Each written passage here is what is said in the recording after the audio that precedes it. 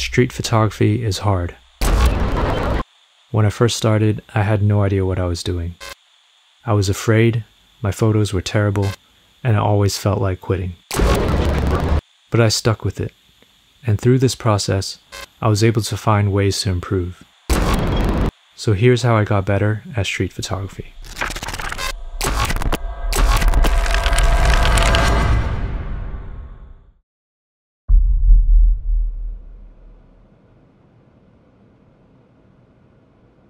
I used to come back from shoots feeling like shit because I couldn't get anything good.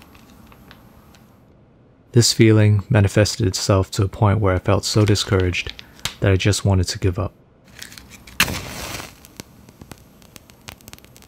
I knew I couldn't go on like this. Something had to change. So one day I just started telling myself, it's okay to come back with nothing. In other words, I was prepared to fail. Getting into this mindset took a ton of pressure off of me. I didn't have to force myself to deliver results, and it made shooting enjoyable again.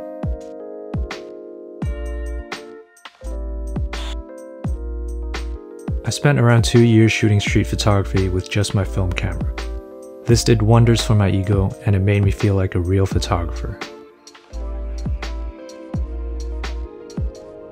Jokes aside, shooting film did teach me a lot about photography, and I have the utmost respect for photographers who dedicate themselves to this format. But for most of us, shooting with a simpler method will almost always guarantee better results, especially when you consider how fast you need to react on the streets to capture fleeting moments. In the past year, I've simplified my way of shooting. I do a majority of my street photography on a digital camera. I shoot in aperture priority mode, and I use functions like auto ISO and exposure compensation to assist me. It's a more efficient way to shoot, and I've produced some of my best work using this method.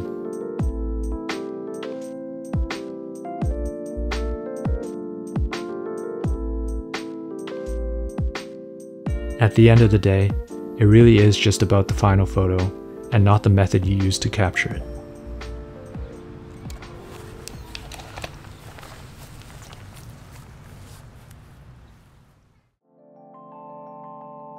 It's also really important to know your camera well. Your camera should feel like an extension of yourself and not something that you have to worry about. For me, that camera is the Ricoh GR3. I have it with me almost every day, and I've spent hours upon hours practicing with it and learning everything I can about it.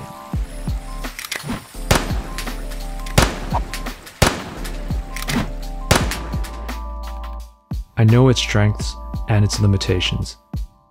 I'm so used to it that everything feels like second nature to me when I'm shooting with it. I do use other cameras for fun, but the GR3 is definitely my workhorse for street photography. You need to find a camera that works for your style of shooting and just stick with it. Practice with it long enough and you'll start to feel like you can't shoot with anything else.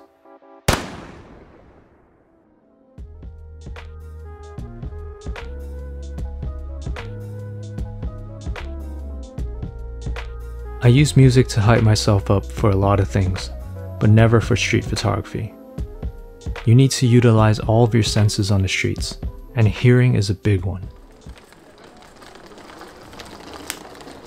There are so many audio cues in a city that can lead you to a great photo. Movement, children playing, people arguing. These are all things that you'll miss if you're not purposely paying attention. So get rid of that music and listen to the streets. You'll be surprised how much more you can actually see.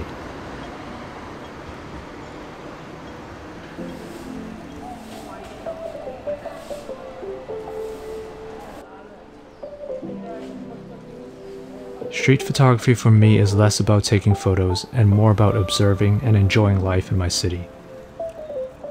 When I'm out shooting, I get to witness a lot of beautiful moments and interactions between human beings. Interactions that most people will not even notice because they're too busy to look. And photographing these moments is just my way of sharing what I see with everyone else. Human behavior is predictable. The more you observe, the more you'll be able to pick up on patterns. And being able to predict is the greatest skill that you can have in street photography. Observe, predict, and react. Practice this every single day.